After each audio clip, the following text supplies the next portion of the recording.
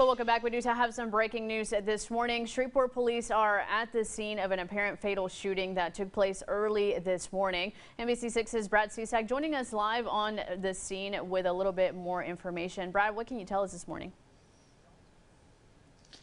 Well, Fernando, we know that Shreveport police arrived here on the scene about just before 5 o'clock here on the 400 block of Ockley Drive.